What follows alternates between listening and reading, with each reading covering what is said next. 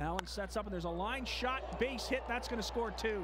Quickly, it's 2-0 for the Grand Prairie AirHogs as Jimmy Mojica singles and drives in a pair, and the Gold Eyes fall behind early.